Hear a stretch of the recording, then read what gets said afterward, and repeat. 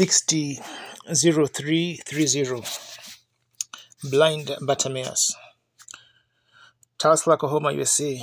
And may thy great Holy Spirit, Lord, come tonight in power and perform great miracles among us, healing the sick, calling home to the shelter in a time of storm those who are weary along the road. May those who have wandered off the beaten path come back tonight and be reconciled to God. Grant it, Lord. And when we leave tonight, we pray that you'll do something among us that will be so outstanding, that will make us go to our homes saying like those coming from Emmaus, did not our hearts burn within us as he talked to us along the way? For we ask it in his name and for his sake. Amen. May be seated. Thank you, Brother Roy. These letters, we pray over them. We appreciate your confidence in our prayers. Some of them are stamped. Some that comes to the place I'm staying, I don't. They don't stamp. So we're putting them right back just as quick as you possibly can. Had a wonderful night last night, did we not? The Holy Spirit blessed us. Now I see down in the orchestra pit here, people on the stretchers and cords. Now, just make it in your mind now that this is the last night you are going to suffer. You are going to go home tonight to be well. You are going to just believe that in your heart. You will not be disappointed. Usually we receive what we expect to see, just what we expect. If I come down in that little pit and take you people out of there and make you well, I'll do it. I'd just be so happy to do that. But I can't do it. I'm just a man, like this man here.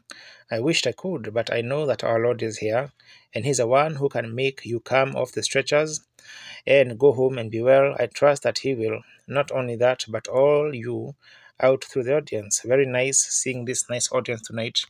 Nice crowd of people, and our precious brother has already spoke the word, and I just want to take a few minutes now, as each night I do not try to preach at night, just to kind of give a little drama till I get the feeling of the audience. I'm sure you understand what I mean.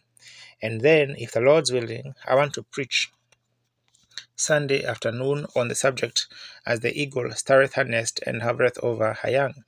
That is, if the Lord permits, Sunday afternoon. Now, tonight, just till we get kindly acquainted, and all this is spiritual. I look at you as human beings like myself, but each one of you has a spirit. And then when the anointing of the Holy Spirit comes, it's like a breath almost, and you can feel belief, unbelief, and what more. Now, you say that's psychology, Brother Branham. Maybe it is. If it is, our Lord used it because He took a man outside the city one time to pray for him, and then another time we know that there was a dead girl in the house, and the people were making a great lamentation over it, and He put the people out and just left the parents and Peter, James, and John and Himself, and He raised the get the girl from the dead. See, there's something about it, and each one you're looking, your eye is the gate to your soul. You can look at it. It almost governs the other senses. You look at it before you taste it. You look at it before you smell it and feel it and so forth. It's usually the eye is the gate to the soul, and when you're watching, and if you could only let that be a blessing to you, when you see with your own eyes, hear with your own ears, the Lord Jesus moving among the people and doing things that He has been doing, it should make you have a real faith then. Now, you won't see Him in a physical body until He comes for you at the great general resurrection. Then we'll see Him, and then we'll know as we are known. See Him as He is. That's the hour we are all longing, waiting for, that time. Until that time, His Spirit is here, and the church is becoming more like Him all the time. From the great first Reformation in Luther, church had a wide stretch that was still the Holy Spirit moving in the days of Luther. Then He came into the minority again when John Wesley, sanctification, the second work of grace, he called it, and then along came the Pentecost, the restoration of the gifts, still narrowed down, and it's narrowing on out now until the church and Christ will become one. When it does, the coming of the Lord will be, and the resurrection of all of those that sleep in Him shall rise. Lutheran, Methodist, Baptist, Presbyterian, all that's got His Spirit will rise to meet Him in the air. God grant that right away. Even so, come Lord Jesus. It's on my mind. I must say it. I had a case of that here some time ago, that I went into a city. We were holding a meeting, and somewhere in Ohio, I can't think of the place right now. and it was having a great meeting, so much that I went out into the country to stay in a little motel. There was a little drunkard restaurant just across the road. The nicest, cleanest looking little women worked in there, and so Christian like, and had been fasting for about 3 days, and the brethren went on to the service. I was to preach that Sunday afternoon. I wasn't going to have a healing service, and I was kindly a little hungry, so I thought I'll go over to the little restaurant, but they'd closed up and gone to church. It was Sunday. And just the other side of the road, a filling station and a common little ordinary American restaurant like there, and a little sandwich shop. This is horrible to have to say this, but it's true. And when I walked in, there was a policeman standing, about my age, surely married, and had his arm around a woman playing a slot machine. Gambling's illegal in Ohio. And there he was gambling. I thought, well, the law. I looked back at the back, and some of those boys, beatnik kind with them, long hair hanging on their neck, and overall jackets, and pulled down, or clothes down on their hips, was standing there with their arm around about a 16-year-old waitress, where they ought not have had it. I thought, oh mercy, and looked to my right. There was a man, summertime, with a big overcoat on, government overcoat, big grey scarf around his neck. Another man sitting by him with an old woman, old enough to be my grandmother, and she had this manicure on her face. Ever what you call the stuff, the little black I see, that's wrong every time. What is it you call that? It's something, and it's somehow, I tell you, it doesn't belong on Christians. That's one thing sure. I'm a missionary. That's a heathen trait. That's exactly right. Pentecostal people used not to do it, but I don't know what happened when they used to not cut their hair, but I don't know what happened. Somebody laid down the bus somewhere. We used to say a little song an old Methodist preacher used to sing. We let down the bars, we let down the bars, we compromised with sin, we let down the bars, the sheep got out. But how did the goats get in? The answer, you let down the bars. Poor thing, blue looking hair, and was sitting there and little bitty short clothes on that a man would have been ashamed to have on, and sitting there, and she was drunk, and I looked around, and I thought, oh mercy, I thought, God, how can you, being holy and righteous, ever look upon such as that? Looks like you just smite the thing off. Does my little Sarah and Rebecca have to be raised up such as that? The two men excused themselves and walked away. They would be back in a few moments, they said, and I was standing there looking at the woman, criticizing her with all that was in me and thinking, what a horrible thing. But many times we shouldn't do that. We don't know what's the inside story, and it happened to be God taught me a lesson right there. I just stepped back behind the door. Something said, move back. And when I knelt down to pray, I looked and saw a vision of the world turning like this, looked like a crimson spray around it, and I seen myself, and it was fast standing on the earth, and every time I would do something wrong, my sins would start up to God, but Jesus acted as a bumper to keep my sins from getting to God. And every time I would do something wrong, then look like that my sins would go towards God, and then Jesus would catch it, and I'd see the tears running off of his cheeks and blood down over his face, and he looked up and say, Father, he doesn't know what he's doing, forgive him. And it like that. And I thought, is that my sins doing that? And I went up close to him. I looked, and there was a book laying open, and my sins were awful on it. And I said, Dear Lord Jesus, you mean that my sins is what hurt your sides? And he made tears in your eyes and blood in your face. He said, it is. I said, please forgive me.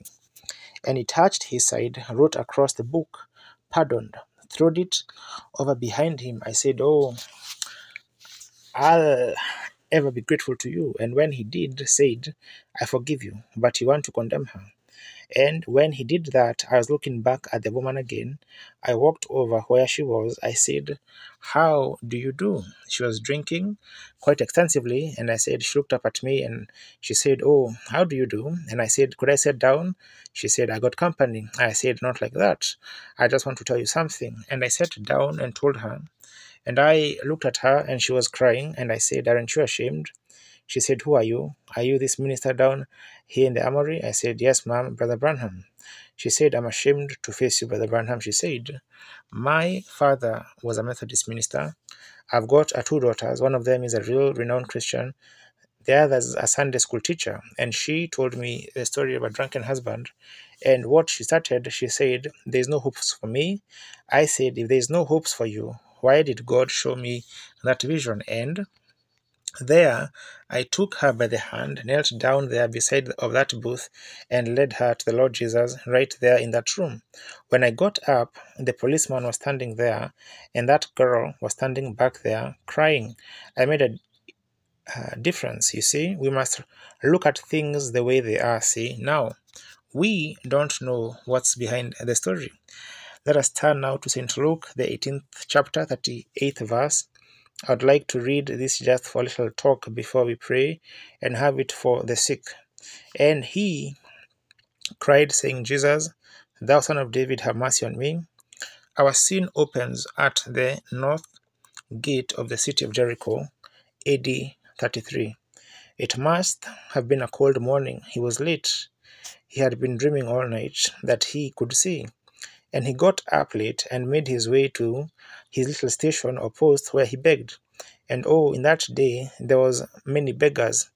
If they didn't get to the gates early, when the people were coming into the business in the city, why, they had to catch the person. Maybe they could afford 1 coin a day to a beggar. But they'd all gone in, seemingly now, and there he was left alone. He couldn't hear no one on the road. He looked to hear someone calling. No one was coming. So he goes over and gets him a rock and sat down, and he began to think of the night when he was dreaming.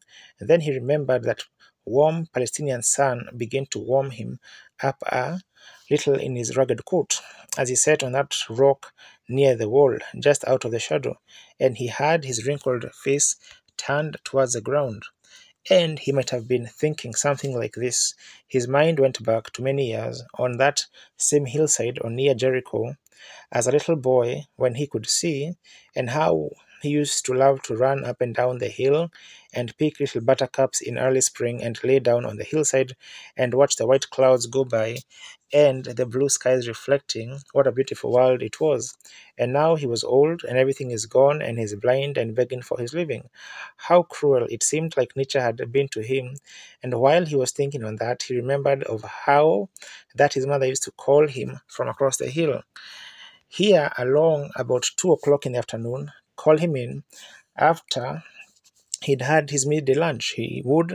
She'd set out on the side porch that faced off towards the Jordan River, and she would get him in her arms, and she would stroke his little dark Jewish curls back and kiss him and say, "Bartimaeus, you are the sweetest little boy in all the world. I'm so glad that you're my little boy." And how he would look and see her pretty cheeks and the big brown eyes as they could smile to him as she would hug her little boy to her cheeks and kiss him, and he used to love to hear her telling stories before she rocked him to sleep. One of his favorite stories was about a little boy. Once in the Bible time, she'd tell him the story of a great mighty prophet that lived by the name of Elisha, that wore the mantle of Elijah with a double portion of his spirit, and how that this man was a great servant of God, how God honored his prayers and honored those who honored him. And he passed through a certain city, and there was a woman in this city that was a great woman, not a Hebrew, but she was a Shunammite.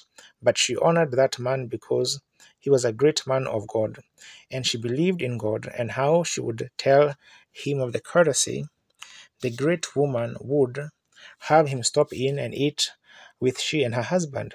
And one day she said to her husband, "I perceive that this man that dines with us, when he's coming through, going up to his cave in the mountain at Mount Carmel to pray, I perceive that he is a godly man, a holy man, a great man of God. I think we ought to do something for him. And the wood said, I pray thee, on the side of our house here, let us build him just a little house to himself, that he feels embarrassed perhaps to come in and eat with us all the time. So let's just put him a little table out there and a little wash basin, a little candlestick, and a bed, a chair that he can rest in, and he can refresh himself as he comes by. And when the great prophet came by and found this, it just blessed his soul to see that she loved God well enough to honor his servant. So then the prophet said to his servant Gehazi, go ask her if I could speak to the chief captain, or some favor I could do for her. And the servant came back and said, no. She said she dwells among her own people, and she has need of nothing. Thank you just the same. But Gehazi said, her husband is old, and they have no children, so it must have been God gave the prophet a vision. Then when he said, call her to the door, and when she stood in the door, the old prophet raised up and said, thus saith the Lord, according to the time of life you'll bear a son.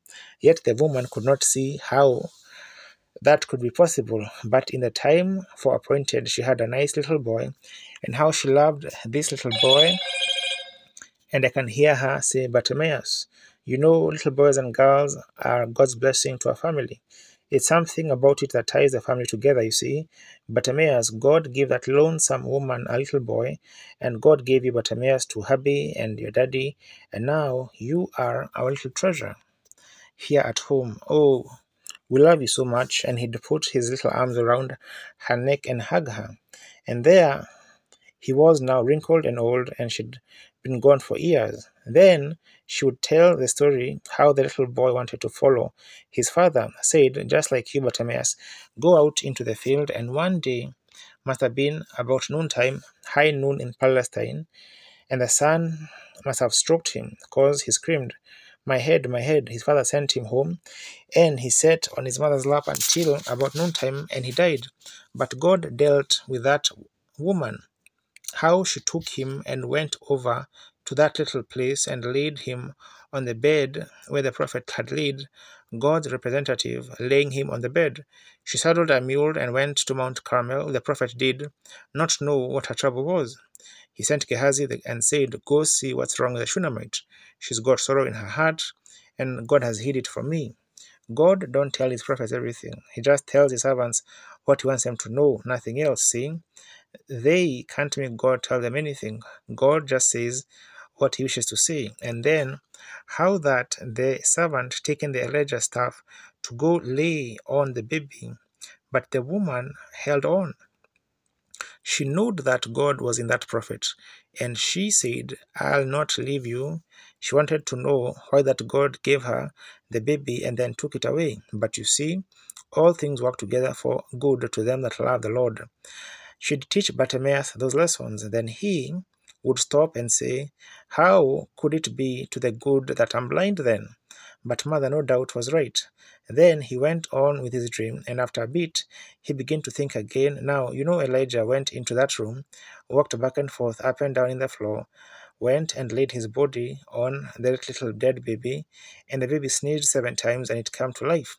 Oh, how his little eyes would have brightened. Say, Mama, is that God still living? Oh, yes, dear, he lives right here in these hills of Judea. He stays right around his people. He never leaves them. That was ringing down in his heart. All night he'd dreamed of having his sight again. He thought, oh, how glorious it would be here. If I could see the autumn leaves are falling. If I could once more look around. Blindness is a horrible thing. The whole world is shut off to you, the visible world. And there, sitting there, then he used to think of another great story.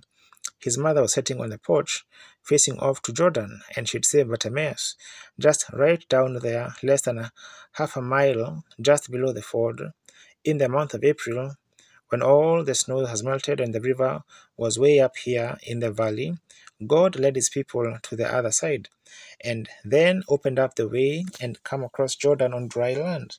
And he would think of them stories. He'd say, "Oh, but alas, wonder what happened to that great prophet. Our priest tells us that the days of miracles is past. Those things can't happen no more." That's what's the trouble. Today, we have too much of that thing that God was but isn't now. The Bible said he's the same yesterday, today, and forever. Just as much God today as he was then, and he always will be God. If he ever was God, he will always be God. He cannot die, he cannot get old, he cannot change his mind, he cannot make new decisions on things he's already made decisions on. His first decision was right and has to forever be right, or he made the wrong decision when he made it. See, he has to ever keep with his first decision. He's perfect, infinite, and cannot change. Oh, that's our consolation that we must have. Anybody seeking God must have that firm consolation that God cannot change. I can say something, say, "I'm sorry, I said it. I might have been wrong," but he can't say that because he's perfect, he's infinite. We are finite. We can make any kind of mistake, but he can't. If he ever was called on the scene to heal a person, and he healed that person according to their faith, the next time he's called, he's got to heal the next one and the next one, and everyone that ever comes to him. If he's called on the scene to save a person, and he saves him upon his faith, everyone that calls with faith, he has to save. That's right. And remember, when God gives you a call, blessed are you when you feel God's calling, cause no man can come to me except my Father calls him first. It's God knocking at your heart's door. What if he never did knock? Think of it. What a horrible thing that would be. But God gives everyone a chance. You turn it down yourself. While Bartimaeus was sitting there, all at once he heard the coming of a little mule's hoofs, coming down the big cobblestones, coming down from towards Jerusalem. Oh, he thinks, this must be a rich man coming. About the only way of travel then was by foot or by donkey, and the rich people could ride a mule. He might have said, "This must be a place I can get an alm." So he throws back his arms, running down towards the streets or towards the highway, saying, "Have mercy on me, I'm a blind man. I overslept this morning, I haven't a coin. My winter's wood is not in, and there's no meal in the barrel. Would you please help me?" And the servant stops the little mule, and he hears a gruff voice saying, "Out of my way, beggar. I am a servant of the Lord. I'm a priest from Jerusalem. There's to be a fanatic, so-called prophet, in here today to have a healing service. Out of my way. We're going to take the Ministerial Association down here and set that nothing like that happens in our city. We don't want none of that down here. We don't have such things as that down here. You'll what? Out of my way, beggar. I must be on my way." And the little mule moved on. Bartimaeus finds his way back. Now the sun had raised way up, and the shadow of the wall had went back a little ways. So he found him a rock near the gate, feeling around the old stones that where the walls had fell. And he sat down on this stone, and he thought, where was I dreaming about my boyhood, when I could see? When I was a little boy, I was thinking of a great Jehovah God that once was. Oh, surely God's servant wouldn't act like that. What was that he said to me about a prophet? Oh, I guess I didn't get it. And on he sat down and thought, well, you remember years ago, my mother has told me many times that right down that same road, over those same stones, come Elijah and Elisha, arm in arm, going to open up the Jordan. Right over the same stones, not 20 yards from where he was sitting one day, two great prophets walked arm in arm to the Jordan, same road, same stones. Oh, if I could have lived then, I would have run out there and said, great servants of the Lord God, just ask God. God will hear your prayers. My eyes will come open like that little boy standing here last night, born blind. My eyes will come open, and I'll be able to see, and I can work and make a living and so forth. But alas, those prophets are gone. They say there's no more prophets, and there's nothing else left, and Jehovah has forsaken us, and there is no more. Days of miracles is past, and He just expects us to live for heaven above. And then when we die, we'll go up there, and there's no help for us anymore. And I believe if I would have went out there to Elisha and Elijah, I would not been treated by them servants of the Lord like I was by this one just passed by. I believe they would have considered my case and at least offered a word of prayer for me as they passed by. As a servant of God, you ought to watch what you are doing, because you are written epistles read of all men. You Christians always be willing to lend a hand or to do something to help somebody make life a little more pleasant for them, as there you say, well, I don't have any gift of healing. You don't have to have. At least offer something, offer a prayer, do something, make them feel, do the best you can by them anyhow. Never turn a cold shoulder to anyone, no matter what it is. Even if they've mistreated you, do it anyhow. If you can't do it from your heart, then you have to come to the altar and stay till that spirit comes in you, that from your heart you can love those who doesn't love you. That's when God will answer your prayer. For as long as there's anything in your heart, if I conceive iniquity in my heart, then God will not hear me. That's what David said, and that's true. He won't hear you. Then Elijah had passed by there, and Elisha going down, but the poor blind man had been taught that the days of miracles were past.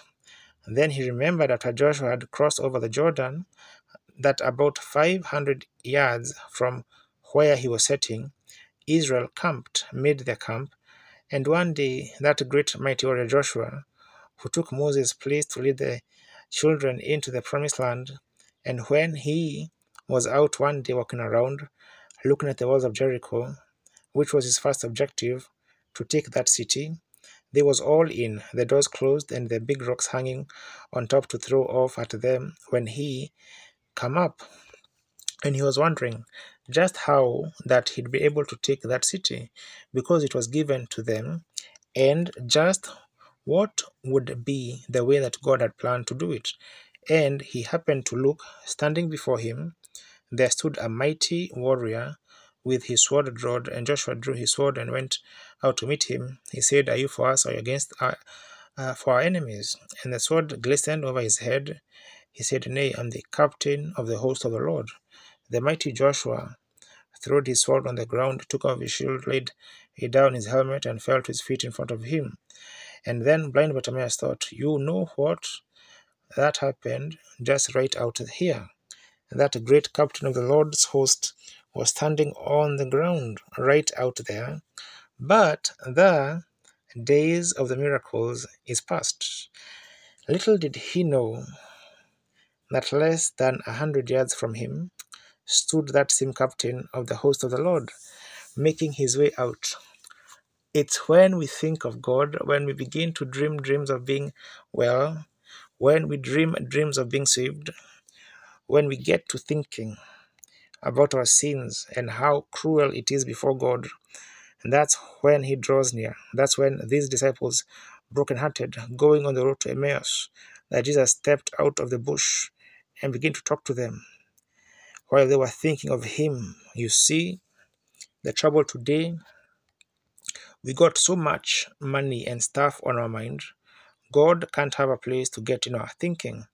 We want to go downtown, shop for new dresses or new hats or something another, and we've got to see Susie and John.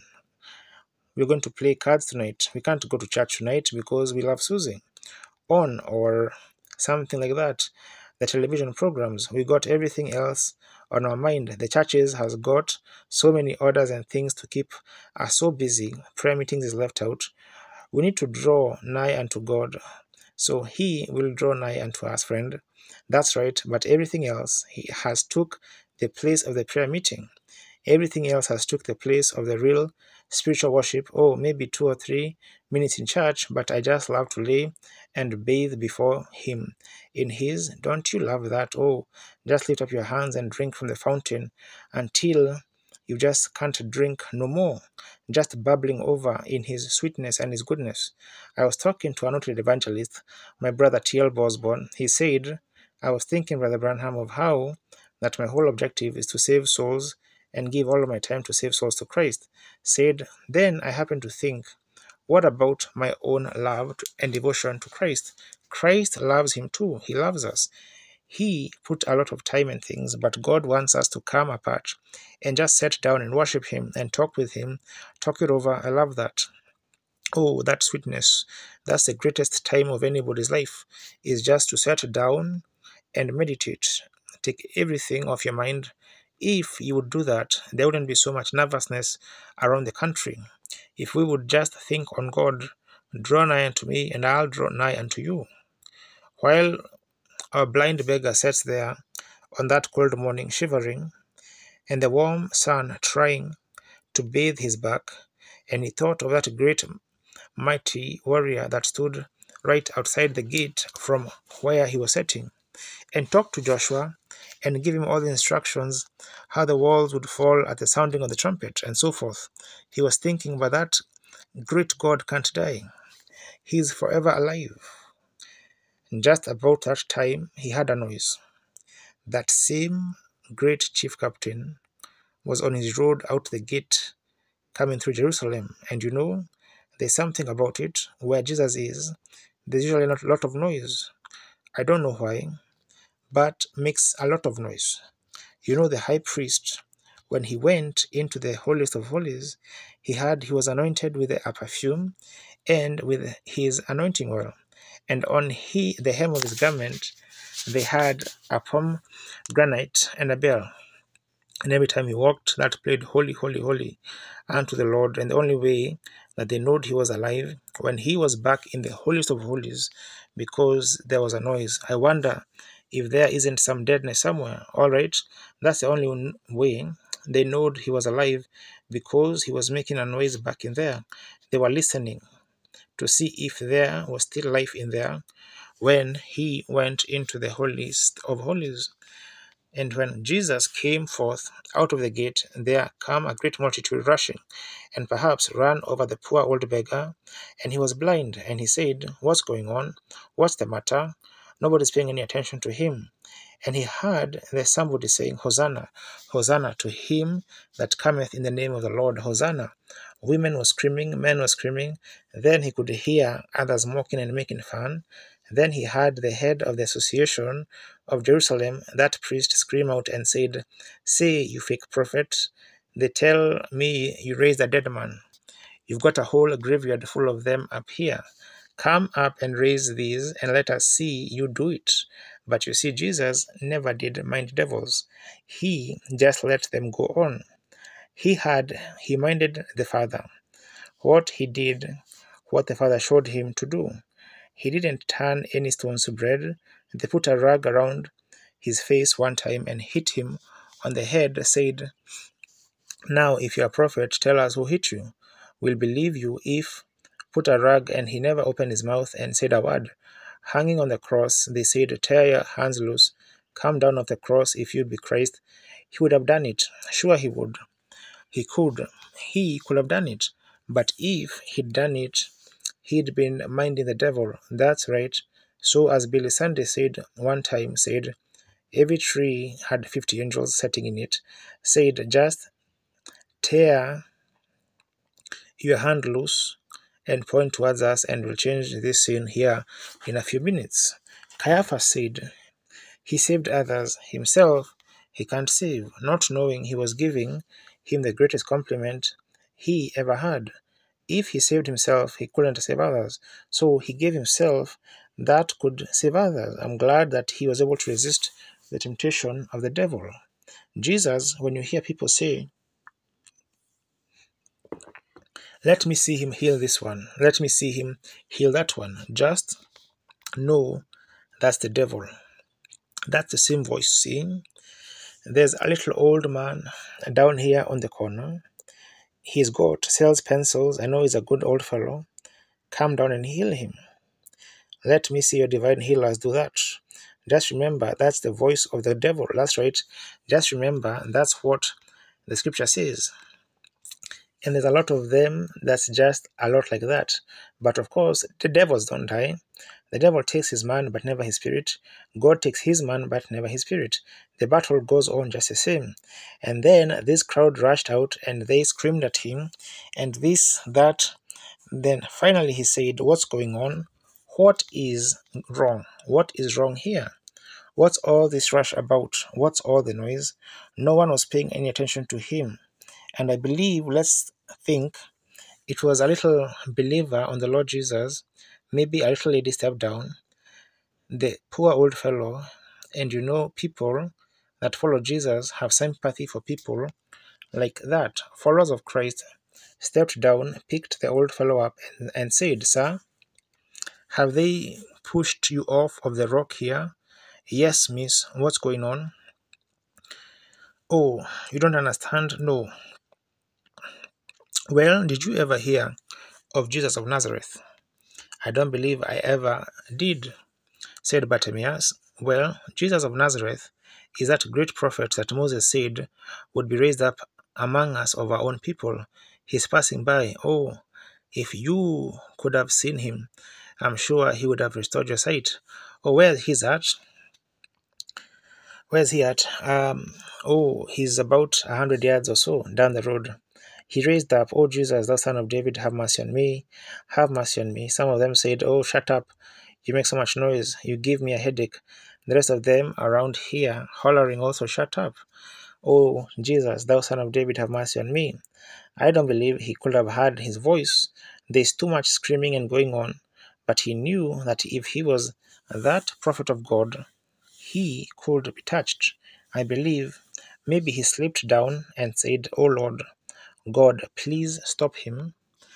Please, Lord, be merciful to me." While mercy is passing by, and Jesus stopped, looked back.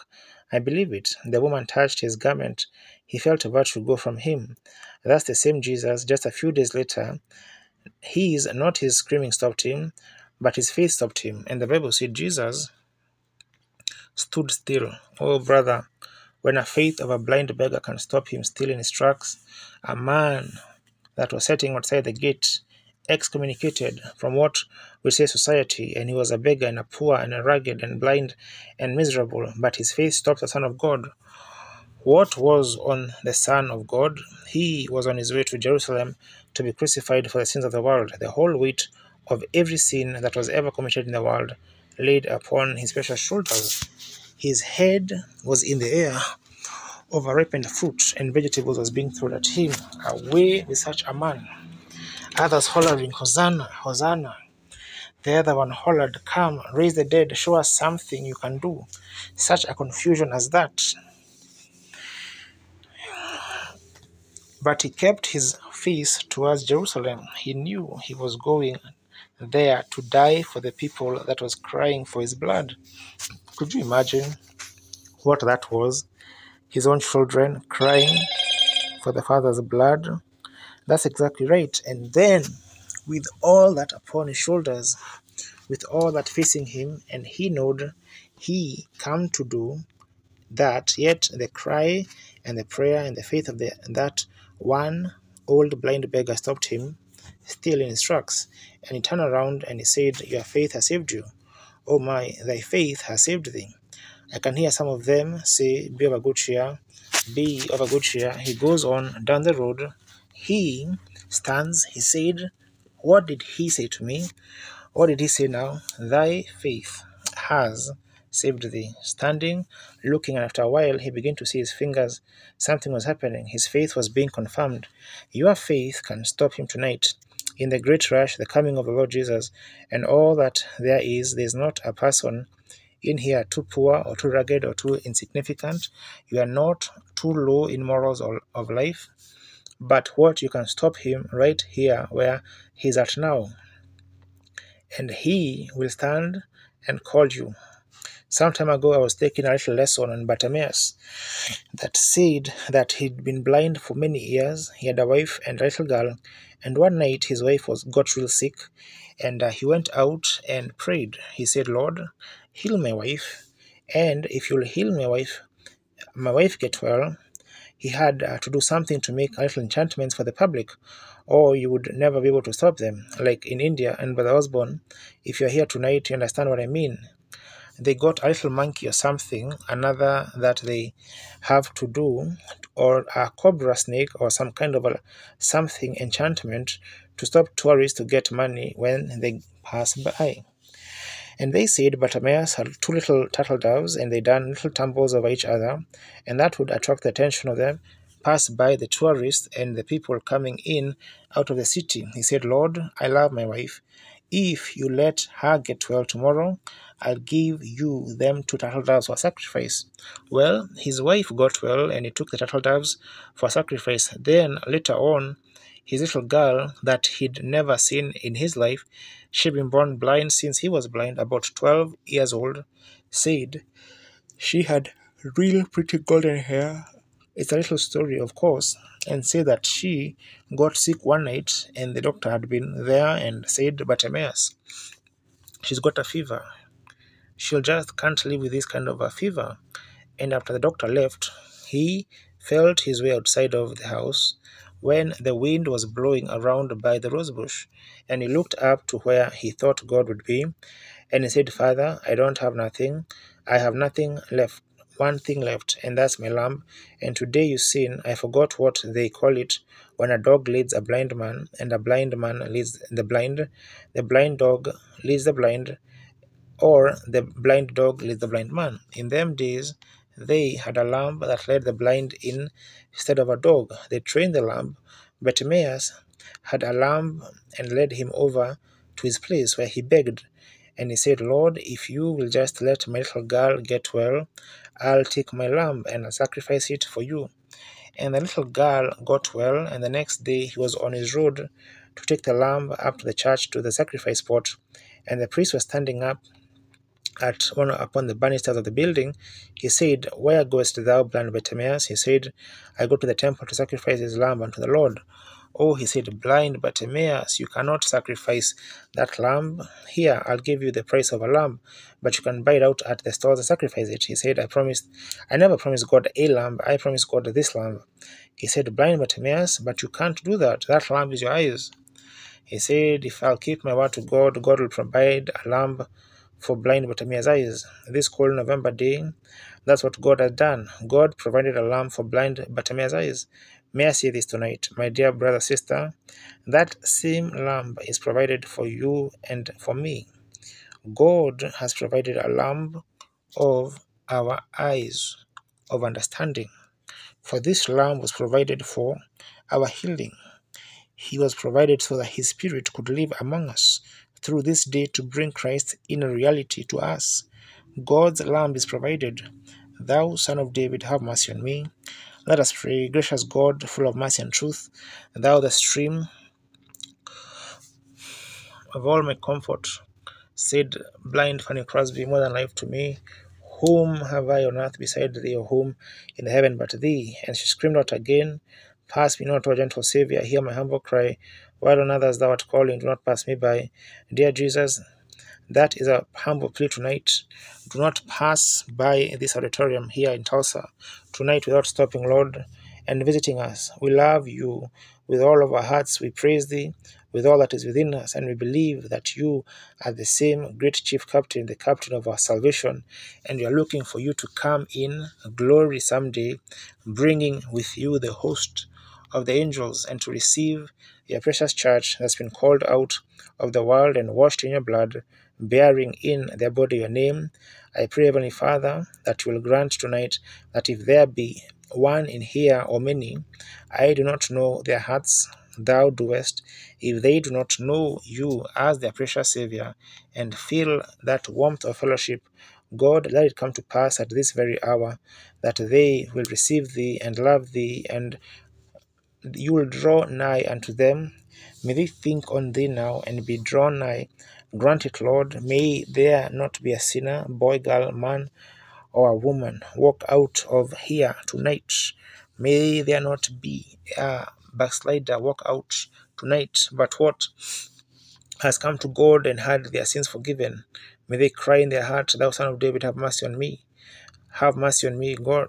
Grant it, Lord, And while we have our heads bowed and our eyes closed, I wonder in this visible audience tonight, I want you to be real honest, and everybody pray, especially for those who doesn't know Christ now.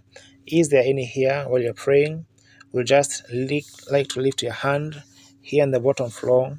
Lift up your hand, not to me, but to him, and say, Thou son of David, I have trespassed against thee, I have broken thy commandments, be merciful to me at this hour. Would you raise your hand so that I can see you just and pray for you? God bless you. God bless you all down along the floor here.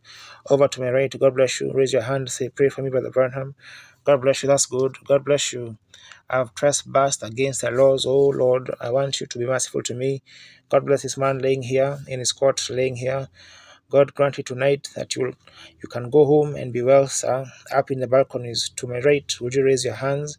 God bless you, lady. God bless you. That's good. Someone else, raise your hand up. Just slip up your hand while every eye closed and everyone praying. Let it just be the Holy Spirit and I, if you will, the balconies to the center. Here, would there be any? Up there, would raise your hand. Say, pray. God bless you, sir. God bless you. That's good. The balcony to my left, raise your hand. God bless you, lady. God bless you, young fellow. That's a great stand for a teenager. God, that's the greatest thing you ever done, son. You might have done a great thing, but that's the greatest. Pass me not, O gentle Savior. Hear my humble. I want your mercies now. Now, ere my death, I want you to receive me into your kingdom. I don't know when that will be. Maybe before the service is closed tonight, maybe before I get home, one of these nights, somewhere, someplace, some time of day or night, you're going to feel the pulse coming up your sleeve. It's all then. Oh my, don't let it happen until you know the Lord Jesus as your own dear personal Savior. If there be another now, before we pray anywhere, boy, girl, man or woman, God bless you. Our Heavenly Father, be merciful now. They raised their hands, crying, Thou son of David, be merciful to me. And may they this very hour receive Jesus as their personal Savior. May He come in the great power in their life. This young man up here, Lord, that raised his hand, something's dealt deeply with my heart on that boy. I pray, Father, maybe you're calling a minister to the service. Oh, I pray that you'll bless him and all those others that raise their hands. Young and old, may they receive Jesus just now as Savior, and then go out of here and be baptized in some good church in Christian faith, receive the Holy Spirit, and go out in the service of God to do whatever they can do to help bring Jesus to this dying nation and dying world. Grant it, Father. Pass by us tonight, Father, and visit us. We pray in Jesus' name. Amen. Let's just sing one verse of that before we go any further. Pass me not, O gentle Savior. Pass me not, O gentle Savior. Hear my humble cry. While on others thou art calling, do not pass me by. Savior, Savior, hear my humble cry. While on others thou art calling, do not pass me by. Sweetly now, let's all believers raise our hands while we sing it real quietly. Savior, a spirit of worship now. The message is over. Let's worship the Lord. Hear my humble cry. While others thou art calling, do not pass me by. Let's just hum it. Your eyes closed, just praying. Oh, don't you love Him? Tell me something greater than love. God is love. No one will ever be able to express how God is such love. He is agape love, the greatest love of all.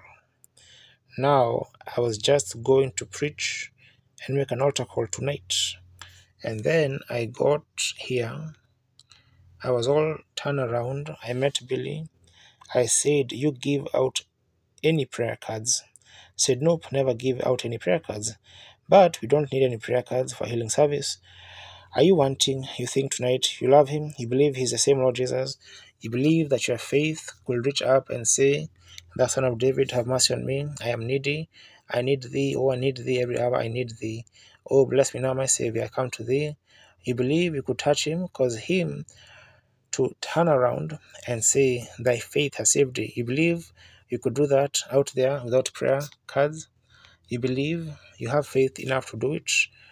You do, raise up your hands, say, I believe I have faith. Oh, that's the way I like to see you put your hand up. I believe. All right. I know what none of you. The Holy Spirit knows you all, but He's here. His presence is here, and He was here today. He would do just like He did then. If you had faith to touch Him, He'd turn around. That's always what He did. Was that right? Faith is what touched Him. The woman touched His garment, and He turned around, said, "Who touched me?" He looked around till he found the little woman. He said, "Your blood tissue stopped because your Father has saved you. See, your faith did it." And Jesus Christ is the same yesterday, today, and forever. Is that right? If blind Bartimaeus' faith could stop him, if Philip standing there looking at him could go get Nathanael, Nathanael could be brought before him, and he told him where he was at before he left. When Andrew went and got his brother Simon Peter, or Simon it was then, and brought him to Jesus, and Jesus looked over at him, said, "Your name is Simon, your father's name was Jonas." That's the same Jesus tonight, see? Now as far as healing or saving you, that's already done. You understand that, don't you? He was wounded for transgressions, he was bruised for iniquity. The chastisement of our peace was upon him, and with his stripes we were past tense. Now, you in the courts laying here of them, blank spot on the tape tonight. You in the courts, you out there with whatever disease, whatever you have need for prayer. Someone else, no matter what it is, God knows you and your faith. Now, He will do that. If He will do that, how many of you in the building will say, "Lord, I love you. I believe that you're here. I appreciate you. I'm going to even renew my covenant with you." Would you do that? Say, "I renew myself to you." Now, precious friends, I'm your brother. This is the word of God. The Bible says, if we've been preaching, any newcomers here, we have been preaching this week and seeing the Holy Spirit. Do that. The Holy Spirit promised through Jesus Christ that in the last days He would do that same thing before the church, just before His coming. How many's been here this week and had it taught on Jesus said was the days of Sodom, see? And the angel even had his back turned to the woman when he asked Abraham, "Where is your wife Sarah?" And he said, "In the tent behind you." And she laughed within herself. He said, "Why did she laugh?" Jesus said that same thing will take place just before the coming of the Lord. It's the last sign. You have been had healing. Watch when Jesus declared himself. First thing he did, he was baptized with the Holy Ghost. When John baptized him, then we notice the next thing. He started out in his ministry. He started healing the sick and his fame went everywhere. Is that right? Then when that taken place, the next thing, he began to show them the sign of the Messiah. And that's when he was rejected. That's when they crucified him and taken him up. Now, that's just exactly. We have come to the Holy Ghost baptism, the divine healing services. Now you have come into the great sign of His appearing among us. How happy we should be when we don't know what time the world will go into ashes. Do you know it could be possible before we leave this building that this earth could be blown up? Scientific says it's midnight right now, time for it to happen. All scientists and everything is shaking everywhere. And remember, the church goes home before that takes place. Then how close is the coming of the Lord? Be ready, be prepared, for we don't know what minute or hour He may appear. He might be at any time. We are receiving our last sign to the church of His coming. I want to pray for these handkerchiefs in just a moment while we bow our heads. Precious Father, these handkerchiefs may be goes to some poor, precious mother, child, father, someone that's suffering.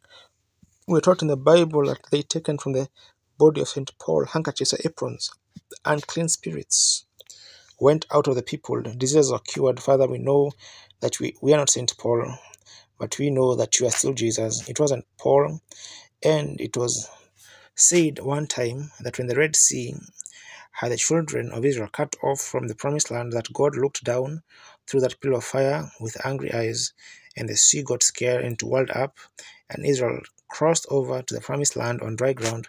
Now, Father, when these handkerchiefs and little parcels is laid upon the sick, don't look as much as through the pillar of fire, but look through the blood of your own Son, who gave the promise, and may, whenever these parcels is laid on the sick, may the devil get scared.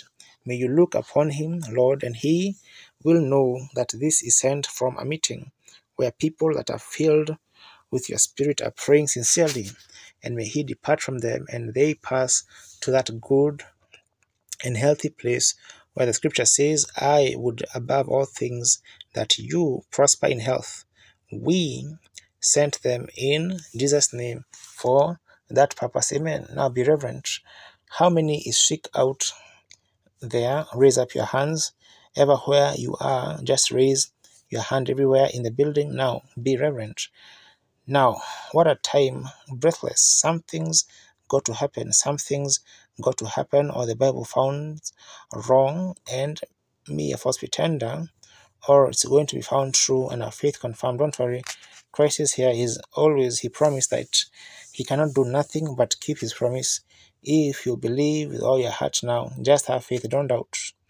Do you see that? A light hanging right over this man here got trouble with his eyes. That's right. You are praying. Your son sits next to you. You believe God can tell me what's wrong with your son. You believe it. It's a nervous condition. That's right. Isn't it, son? Do you believe God can tell me who you are?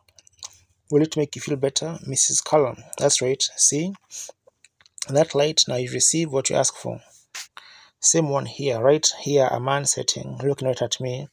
He's suffering with arthritis. He has had a heart attack. He's a minister. He isn't from this city. He's not even from the state. He's from Kansas. You believe that God can heal you, sir? You go back to Coffeeville and feel real good about it. Would you? Your name is Reverend Midland. Go back and be healed, sir. I do not know you. If that's right, wave your hands like this. I'm a stranger to you. Your faith has saved you, sir. That was not me, my precious friend. That was the Lord Jesus Christ. He's out there among you. I'm just his mouthpiece, seeing with my eyes what he's doing. I wish you could see what I'm looking at now. See, it's his goodness. A man sitting right out here on the end, kind of a t-shirt or sleeves, short sleeves. He's praying for somebody else, though. He's praying for a man that's sitting right here. Looks like a Mexican man. You've got stomach trouble, haven't you, sir? They haven't told you how. You believe God can tell me who you are. They call you Joe. They didn't tell you how bad you are, sir. But go believing now. You can be well. Have faith in God. Back in this section, if thou canst believe, here's a woman sitting right down here, setting second one in, and her had her head down. She's praying, oh Lord God, let him call me. She ain't praying for herself, she's praying for her husband. Her husband had a nervous collapse. He's been attending the meetings, but he just couldn't come back. He's bedfast. And she's weeping over her handkerchief now in her eyes, for her poor husband lays just at the point of death with a nervous collapse. Fear not, sister, take that handkerchief you're crying in and lay it upon him. Don't doubt. He will come out of it if thou canst believe. Here's a little woman sitting right out from her that's just struck faith with that little woman. She's praying also. Her trouble she's got with her head and with her eyes, and she's got a stomach trouble. It's the little woman. Wait a minute. Her name is Annie. Annie, stand up to your feet. Jesus Christ makes you well. Do you love the Lord Jesus? Are you ready to receive his blessings? Do you believe me to be a servant? I've told you the truth. Now I'll tell you this. Will you lay your hands on one another across there? Ministers, brothers, some of you faithful preachers there, come down here and lay your hands along these people here. I want especially on this woman here. You lay your hands on one another in the balconies, wherever you are. Now, is Jesus that man there with that prostate trouble? Forget it, sir. Jesus Christ makes you well. Go home. You have been having pains in your lungs, sitting right back there next to that post. Don't have no fear. It's left you tubercular. You can go home and be made well. Christ Jesus makes you well. There it is. It's just all over the building, everywhere. Everywhere. Oh, Pass me not, O gentle Savior, hear my humble cry, while when others are calling. Do not pass. Pray now, put your hands on one another and pray. Savior, Savior. Here, don't be carnal. Pray, pray. Get your mind on God. Don't look at the next fellow. Get your mind on God everywhere. While on others are, thou son of David, have mercy on me. Do not pass me by. Oh, Savior, Savior. Raise up your hands now to God. Say, thank you, Lord Jesus. Heavenly Father, we now challenge the devil and rebuke you in the name of Jesus Christ, till every power of sickness, every darkness leave the place, and may they be healed just now. Through Jesus' name, give him praise, all you people. He will not pass you by.